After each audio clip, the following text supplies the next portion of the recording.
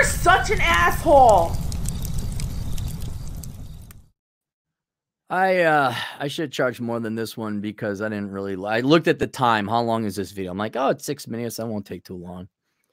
And I didn't realize that the client linked me to a video by a Marxist professor. And I just get so tired. It really is rolling with the pigs in mud. Because what you have to do is engage in sophistry and what's the word I'm like, intellectual dishonesty and word games and all that. So I'll give you a real quick thing. Richard Wolff is a professor, and he has a video on capitalism and poverty. And his main thesis on this, well, let me read. I'll just read the request. Does he want? He wants to remain anonymous. We'll just keep you anonymous. He says, I have found a video on Gravel Institute. Okay, already Institute. That tells me not somebody working a real job. And it's a lifelong professor. And it's by Richard Wolff. And I would like you to give your opinion on it. and my opinion is, in order to argue points and to progress, to make progress into a conclusion, right or wrong, or maybe we don't know, you cannot engage in sophistry. You don't know what a sophistry is. It's word games.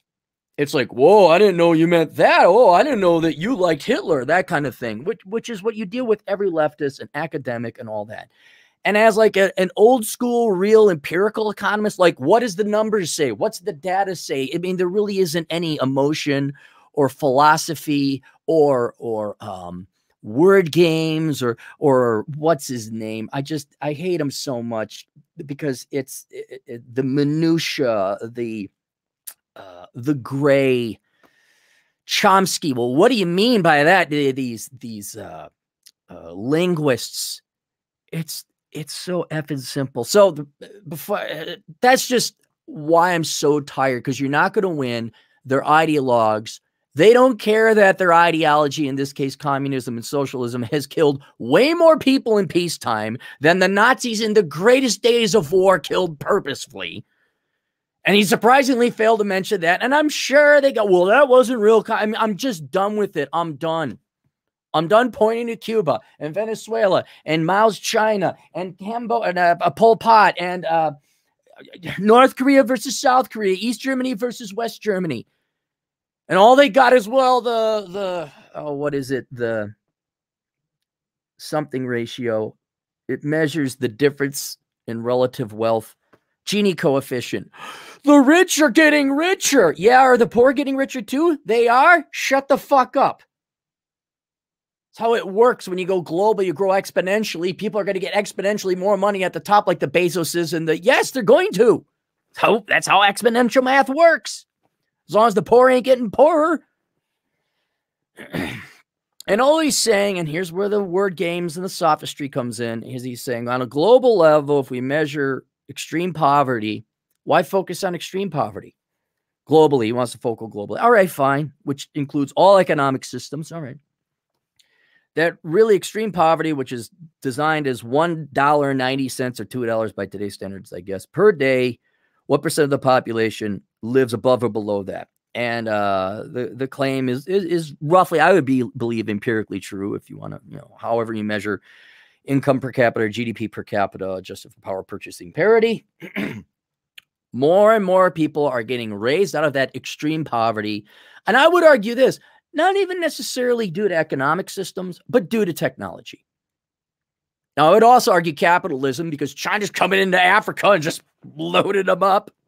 Technology has advanced. Cell phone communications, like, Africa really never had to put in telephone wires. Like, they leapfrog technology. That's a different thing. We can talk about that. But I would argue technology, more than anything else, has increased people's standards of living, regardless of what economic system you got in there. Like, Cubans today are better off than they were 50 years ago, even though they're still piss poor. How's Haiti, by the way? How the hell that money and charity work out there? Oh, by the way, you want to know another little local? You want to go micro? I guess macro, not international. You want to go macro? How's the American Indian community doing with all that free government money? Oh, Oh, I mean, I could point to empirical where people are dying or not dying, well, sometimes dying, suffering immeasurable poverty because of socialism and the, what is it, the soft bigotry of low expectations, which is what it is. And so, in any case, this academic, his point was, well, it really should be $7.40 per day. Fine. Okay, whatever. And if you measure that, the number of people really hasn't gone down. He shows a chart that it's he said it's gone up. Well, actually it plateaued. It's 4.2 billion people that live underneath that thing. 7.4. I'm like, yeah, but the population grew. I mean, we're talking basic fourth grade math bullshit. Did you adjust for the percent of the global population? And then he does. And what happened? It went down. Then his next, well, that's largely due to China. Well, what the fuck did China do? And this is where he lies. He outright lies. He says, China achieved its lowering of poverty because of Chinese socialist programs, which is like, no. Real quick review. It went from Mao Zedong to Deng Xiaoping in the late 70s, I believe. Deng Xiaoping, watch him. It's glorious to be rich. Deng Xiaoping loosened up the extreme Marxist, Maoist type of government economy that they had. And now it's not as simple as, well, and he's like, well, see, China was communist and look what they did. No, China is a quasi mutant economy. And I used to cover China back in the 90s and the early 2000s. And they embraced a lot of aspects of capitalism. Now, they're more of a fascist economy, if anything else, where the government will allow for private ownership and will allow people to get rich. But the government is the final arbiter of things to say through their state-owned enterprises and China setting up its government policy, whether it's monetary, fiscal. The Chinese government still technically owns or at least controls the vast majority of production that happens. But there are some huge free market reforms that have been implemented since Deng Xiaoping's time. And it's happened, God, what is that, 30, 40 years now? I mean, I think it was even Lenin. Was it Lenin? Is like, hey, look, we got to free up. But even he loosened up things on small microtransactions. I don't know if it was Lenin or maybe it was, I don't think it was Stalin. I'd have to look this stuff up again. And so and where the facade or the lies or the sophistry comes in, is like, look what China coming. No, China had changed its economy fundamentally. It's kind of a little bit social, kind of, I think fascist describes it best. And it's because of capitalist policies, not necessarily a capitalist government or capitalist, but capitalist policies, aspects of it that have liberated tons of capital and labor from the Chinese people. And they've improved the standards. Curiously, you didn't mention India either. Another billion-plus population group of people there. And then what? Hang on, I took my note. And God, damn you, client, for making me watch. It's just arguing with an intellectually dishonest person is a pain in the ass. Arguing with ideologues is a pain in the ass because they're all squirmy, they're not being honest, and everything is about their ideology. It's like arguing with a radical Christian or a born-again Christian. Nothing sinks through because it is the Christianity, the religion, the ideology first, and then the world must fit into it.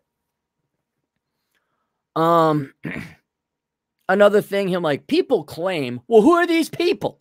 And that's just not true. No, you saying that's not just not true. Is it true? I want to know who these people are. You'll see he makes these claims about other people making claims. And then he goes to the UN. Oh, yeah, that's not biased. That's not biased at all. A bunch of also academic nobodies doing nothing and never setting their foot in the real world. Pontificating, oh, gee, we just need more of other people's money. Oh, and then what he does with China does with the United States. Exporting U.S. capitalism. We haven't been capitalist in at least 50 years.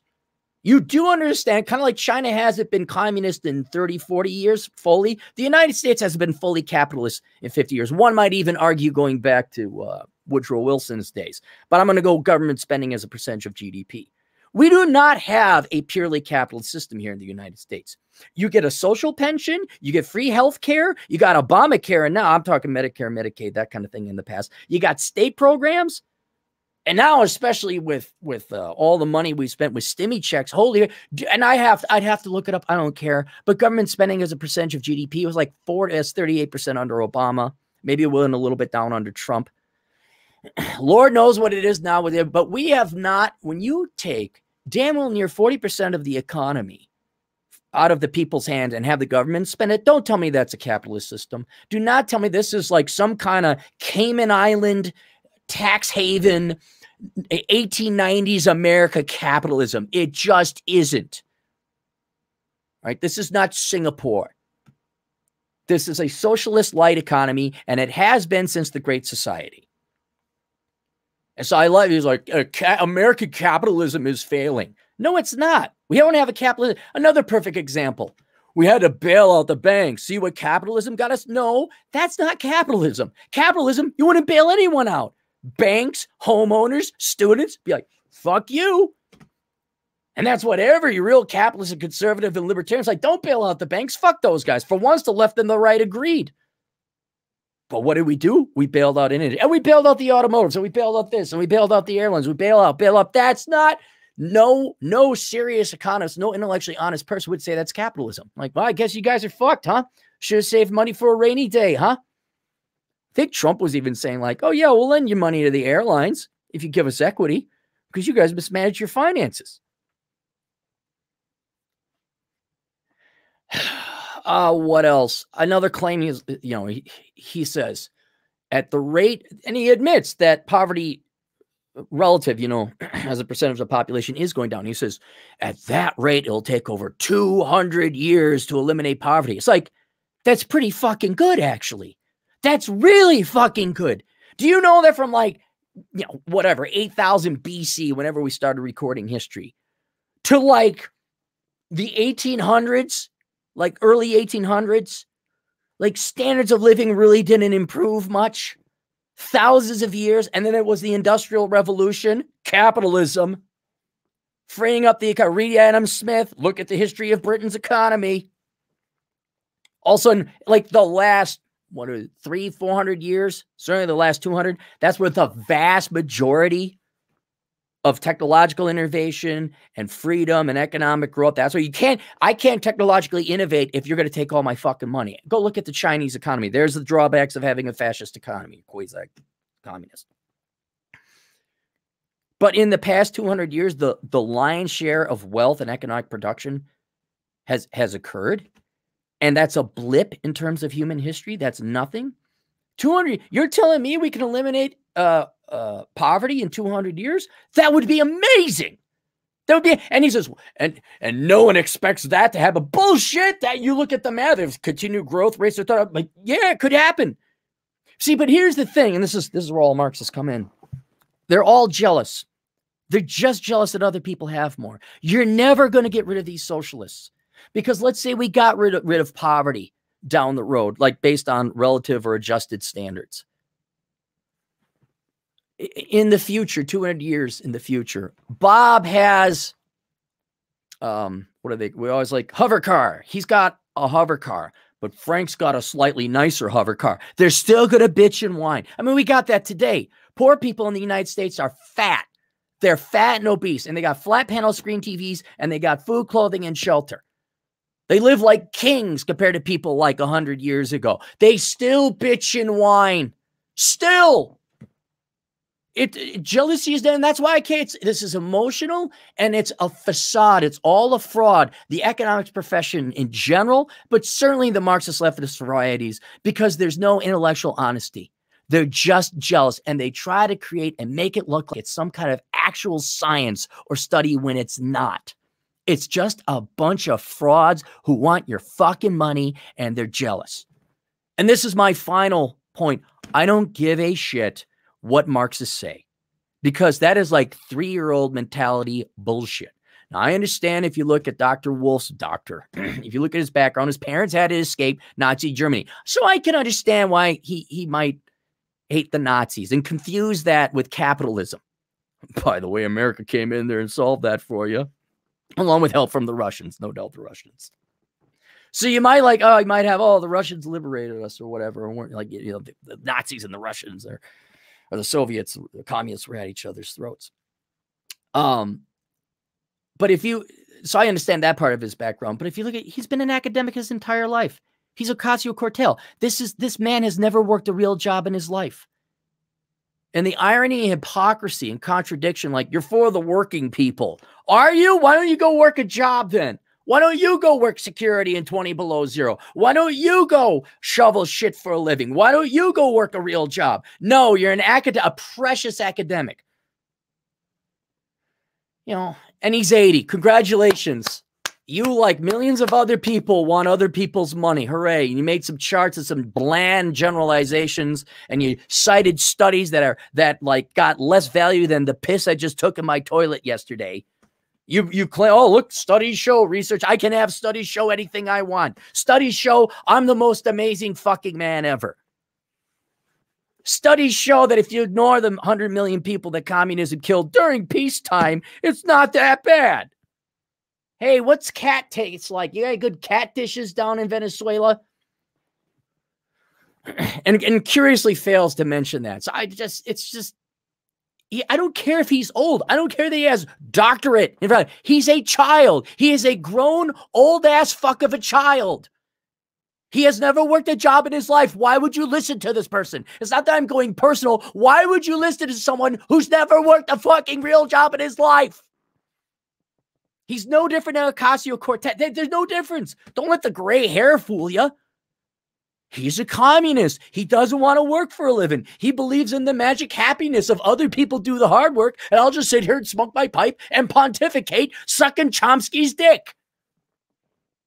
Or Foucault. Foucault was the gay one.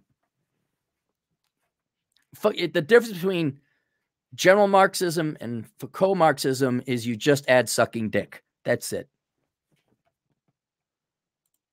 And it just gets tiring arguing with these little children. It's not difficult. Hey, if you pay, gee, I wonder why people can't, I wonder why there's shortages today. Oh, did you pay people not to work? Oh. And the classic, you don't have to get a doctorate.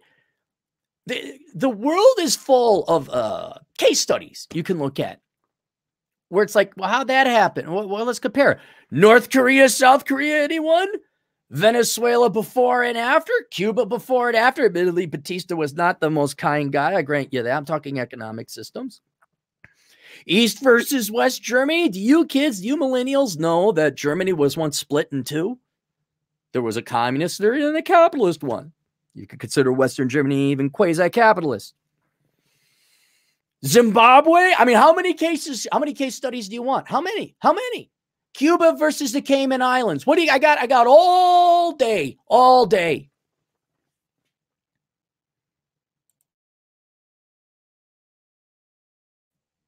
Sorry, didn't mean to do that. All right, let's go to the super chats if there are any. No super chats. Good. There you go. There's here. I'll leave you with this. I'm going to leave you with this. There is no choice in the matter of what economic system is the best or what do we tweak it in. Free people is the baseline. Freeing your people, capitalism, is the natural default state of human beings. And you either build your economic system off of that fact or you will suffer the consequences, or not as good economic production as you could. I'll give you a perfect example. The United States, not a socialist policy, but a government implying government control, implying kind of socialist action, not redistributive, but government says something.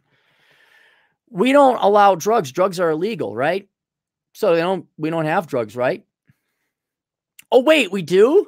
How do we have that? Oh, it's called the underground economy. Why? Because free people want their fucking drugs. And there's free people across the globe that'll get it to him. I'll give you another one. Here's another one, okay? Soviet Union, right? This is back in the 80s. Blue jeans are not allowed. No blue jeans. There's not a huge economy, but there was a big economy. Sneaking blue jeans in the Soviet Union. and then selling them on the underground economy. Prostitution. Prostitution is illegal. We don't pay for sex, do we? Have you ever been married and divorced? You all pay, but we're not talking barter. We're talking cash transaction. That's illegal. So that doesn't happen, right? No. It happens regardless of what kind of arbitrary government economic infrastructure or system you put on top of it, because free people want to be free and do what they want with their fucking time in the form of money. That's it. That's all it is. And it's the lazy, jealous motherfuckers who want to sit there on their fucking asses, either in academia or on their ass collecting a stimmy check, doing nothing but living off of welfare. Those are the people who want to essentially enslave other people to say, hey, you know, part of your life that you converted working to convert it into money, I want some of that money, which means I want you to work for me, which means I want you to be my slave. When all capitalists, libertarians, free market, just not even you're apolitical or a-economic, you're just like, leave me the fuck alone. It's like, just leave me the fuck alone. I don't ask you for your time and your money. Why are you asking me? Because they're jealous. That's all it is. That's all it is. Now, I understand if it was the French Revolution and you got a bunch of assholes who like actually oppressed, I got that. I understand that. But today, don't tell me it's anything more than a bunch of lazy piece of shit motherfucking assholes who don't want to work and want free shit. That's all it is. And the likes of Mr. Wolff and his academian colleagues, all of academia, the social sciences and the liberal arts, has only arisen to provide sophist arguments made out of whole cloth as to reason and rationalize why other people have the right to enslave other people. That's it. That's all it is. And I'm not going through this bullshit and the changing of the words and presenting entities and being intellectually dishonest. Oh my God, see, more of it to come to the same conclusion. We're entitled to other people's money. All of you grab a big ass stick, put some slivers on it, shove it up your ass. I mean, it's appalling people defend Marxism with its track, just appalling. Whether it's communist China and Mao killing all the people, the Soviet starvations and the Holodomor. I don't know if I pronounced that correctly. Or on a micro level, like what we've done to the black community. Oh, we're so much for the poor and minorities. Like, yeah, why do you keep making them poor? Why do you keep fucking them over? Why don't you try something different for a change? I mean, how many more Indians got to like die on the the reservations and live in squalor? Well, don't be honest with them. Whoa, not capitalism, anything but that. We just haven't done enough socialism. The Sambo 400, $5. Economic efficiency loss of the day. Standing in line behind losers, buying line. Ah! Yes, sir. Yes, sir. That is a huge economic efficiency loss. Absolutely. That is a huge one. Hey, speaking of, oh no, this is Norwegian or Swedish kroners. I thought it was Singaporean dollars. 50 Swedish kroners, I believe that is. Mr. Foucault was an original bug chaser, got HIV, then AIDS. In the San Francisco bathhouse scene back in 84, very late to be out of the frolic. I didn't know. I knew he died early. I didn't know he died of AIDS. That's too bad. I don't wish that upon him. I know he's mentally ill. I mean, oh, and by the way, sit down, everybody. He came from wealth. Did you know that? Like Mao and Lenin and Ho Chi Minh, or not Ho Chi Minh. Oh, Pol Pot, was he highly educated and a spoiled little pampered ass sitting in academia? Somebody look up Pol Pot. OBJ 54, $2. Sambo 400. Yo, that is what I was thinking. What did he think before? Yeah. Yes. Yeah. My favorite is when the middle-aged women just stop at an intersection in the grocery store. That has been an increasing thing. You just stop. No one can get through because you just have to sit there and look at whatever doily bucket they put in front of you. Swallow Blue, it was Khrushchev in the 80s. No, Khrushchev was the 60s. Swallow. The 80s was Gorbachev. And Andropov briefly, they had it where early in Reagan's administration, the first one, like the Soviet Union, their premiers just kept dying off real quick. And they went through 3 real quick. Brezhnev Andropov, and I think it was Gorbachev. I'm not sure. All right, that's it. Questions, answers, AstroConsulting.com. We'll see you guys later. Toodles.